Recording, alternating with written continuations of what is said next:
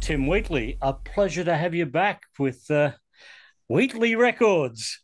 Pleasure to see you today as well, Mr. Cashmere. It's been a long time since we've done this, but we have done this dance a lot. Yes. So it's Wheatley Records, not Wheatley Junior Records. No, it is. It's Wheatley Records. That's right.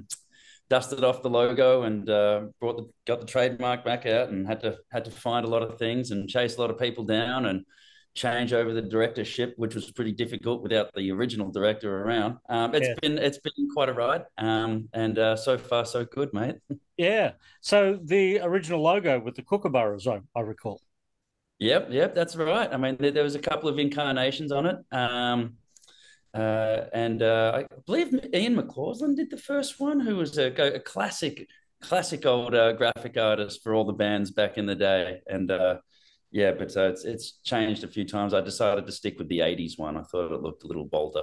Yeah, I think Ian was the guy who did the Rolling Stones coming to Australia in 1972 tour poster, Yep. which is just one of those iconic tour posters now. So it is. The Stones still use it as well, I think. I mean, yeah, no, he was brilliant, and he was Dad's go-to man for a lot of the projects back in the day. Well, I'm really excited that you're working with Dan Keys and the New Rides. More excited, though, that a Wheatley and a Keys are working together. I genuinely hadn't thought of that. But yeah, that is quite a full circle moment there as well. But Dan Keys and the New Rides is something that really resonated with me, and especially with the spirit of Wheatley Records as well. It was always a lost boys' home. Dad brought Wheatley Records up because he couldn't get record deals outside of Mushroom back in the day, and just said, well, I have to do this myself. And I think the spirit of it, as I said, like the lost boys' home, it was a passion project for him every single time he released someone through it. And that's exactly what I'm trying to do at the moment as well with Dan Keys and the New Rides.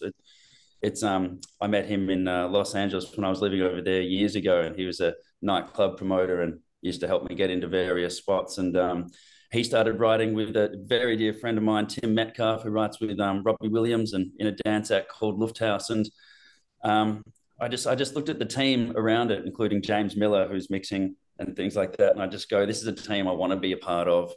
And they came to me in such great spirit as well, just knowing I'd been talking to Tim about dusting off the label, and he's just like, this is a great story. This is the story we want behind this act as well. And it's an act that's in it. While Stan's done a lot in the past in various bands, it's an act that's still very much in its infancy, and we're going to be growing and learning together. And we all know what we're in for. We know it's going to be a hard slog, but I think that they can rest assured knowing that. Well, they're probably not in safe hands, but they're in the hands of someone who does care. And it sounds as cheesy as that sounds. That was one thing I always noticed with when I spent 8 years on Sony, and I'm not speaking ill of Sony. I'm just saying it was the wrong fit for me. I was a small fish in a big pond there, and here, it's going to be run a little differently around here. It's going to be a little bit more cavalier and very hands-on. With Dan Keys and the New Rides, it's organic. I mean, it's real music, and it's fantastic that this is your first signing, considering that when Glenn started Wheatley Records way back in the late '70s, I think Mark Gillespie would have been one of his first signings, if not the first, and another organic act. So you're coming from exactly the same soul. Yeah, look, Mark Gillespie is one of those songs as well that growing up, Dad always used to just palm off Mark Gillespie songs. He's just saying he still genuinely believed that to the day he died that Mark Gillespie was the best singer-songwriter that he'd ever heard. Had the best songs and the best lyrics, and it never reached the heights that it never that did that. But like you said, it's organic, it's real music, and I think it's the epitome of I think it's a great first step, and I'm a country music fan, as you know. I'm a country music artist at heart, and I think what he's done with these tunes with Tim and James is is craft country music in a sort of a forward-thinking fashion as well, with a few other elements. Sometimes this song started off as a pop song, London, and they took it country, and I think what they've done is beautiful. I think that's got a lot of color to it, a lot of tapestry, and a lot of depth. And like you said, it's just a great, real song. Will Tim Wheatley sign Tim Wheatley, or is Tim Wheatley too difficult to work with? Tim Wheatley's impossible to work with, but let it be known I technically was the first signing. It's a very lax deal, though. Yeah. So there is more new music coming from you. You haven't sort of gone completely corporate on us. No, no, no, no, no, no. Don't let the shirt fool you. It's just all I had. I genuinely am getting back into it. I had an album ready to go for through COVID, etc. And God had a different plan for all of us. And it's something that I promised myself, and it's something that my family are desperate for me to get back into at the moment, because I've only done a handful of shows since Dad passed. Because, well, when he passed, he left a lot of loose ends and a lot of projects open, and I put my hand up to finish those things and complete those things, and we're ticking them off one by one. But if he was around, I can guarantee you that he would be very disappointed that I haven't been focusing on the music, because it was something that he was very proud of and passionate about, and he's my biggest supporter in that sense. So once I sort of got over the hump of, losing a lot of confidence in that without him there, I picked up the guitar again, as you can probably see here in the background, and it's become a solace for me, and it's become very soothing for me. And my family's sick and tired of me performing for them, so I think I need another outlet. Well, a kid's album wouldn't have gone astray at this point in your life. Well, how do you know that hasn't begun, Mr. Cashmere? Seriously? No, to a degree. It's been something that we've been tinkering around with, just for my daughter London's sake. But no, she likes the hits. She's not fooled by the kiddie music. Tim Wheatley, the fifth wiggle. Yeah, that's a okay. Is there a black wiggle? I like that one. I like the color of that. I think the little dark can be the dark wiggle. Because it was 2017, Pillar to Post. That's coming up to 7 years ago now. I know that's quite a humbling figure. Yeah, I didn't even realize. And Cast of Yesterday was 2 years before that as well. I was independent when we did Cast of Yesterday, and the minor milestones that we had led me into Sony's arms. And then I did a couple of EPs over COVID. Well, actually, it was an entire album, but due to the lack of touring, etc., and the modern algorithms with DSPs and Spotify, etc., we thought we'd divide the record up and spread ourselves over more territory there. And it was, sadly, those two records, sort of fell by the wayside due to the global circumstances. But definitely something I'm going to revisit and get back, sink my teeth back into.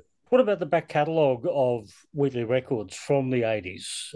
All of those releases from back then, do they come back to you, or are they sort of... That is in the hands of many people right now as we sift through faxes, and nothing was digitized. It's a completely separate battle as to trying to figure out what Wheatley licensed and for how long, and what masters Wheatley owns and where those masters are. They're scattered across the four corners of the earth, and the only man with the answers has decided to check out.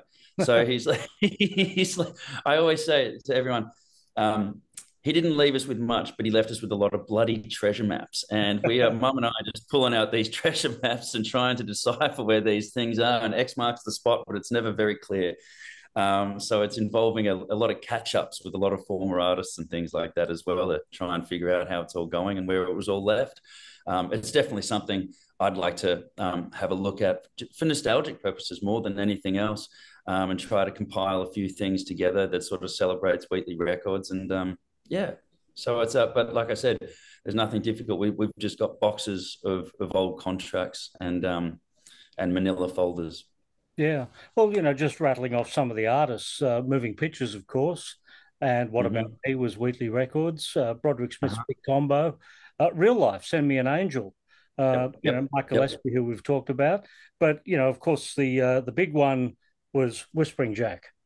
Yep. And funnily enough, like that sort of catapulted Wheatley Records and Dad's success into another hemisphere in which sort of Wheatley Records then ironically sort of fell by the wayside as he sort of focused on John's career and management side of things.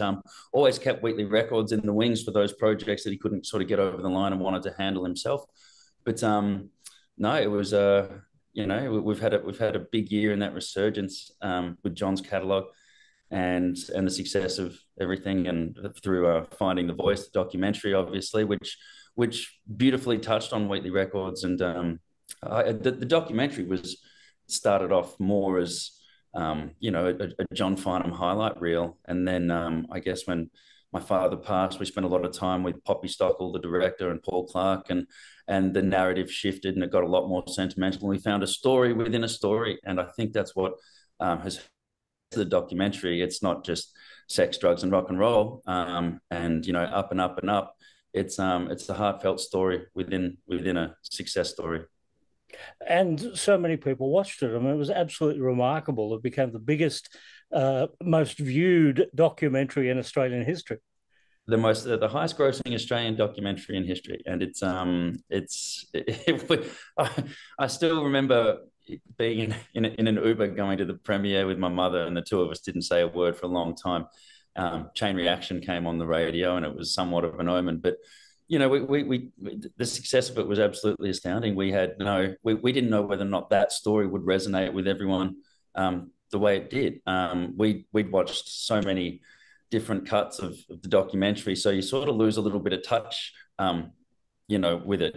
You're not watching it for the first time and getting that impact. You've sort of helped build it from its infancy. And it was the reception at the theatre that night was something I'll never forget. And then the ride that ensued. I mean, Mum only did her interview for that documentary a few weeks after Dad passed, and she's been standing tall, and we've had to sort of toe the line for these projects and put on a very brave face when a lot of the time it was incredibly hard. And funnily enough, it was, the Australian music industry, and the music industry gets a bad rap a lot of the time, but there's no way in hell we could have done it without these people and friends of ours and friends of my father that helped prop us up throughout the entire year. We needed help because a lot of the time we just wanted to just disappear and get to grieving, but we didn't really get that chance. And Dad kept us very, very busy in typical Glenn Wheatley fashion. Well, sometimes celebration is the best way to grieve. Tell me about it. It was and it was a celebration, that documentary of him, and I'm just so proud that we got that story out as well. And my daughter will be able to watch it one day when she's old enough and see what he did, and that probably means more to me than anything else.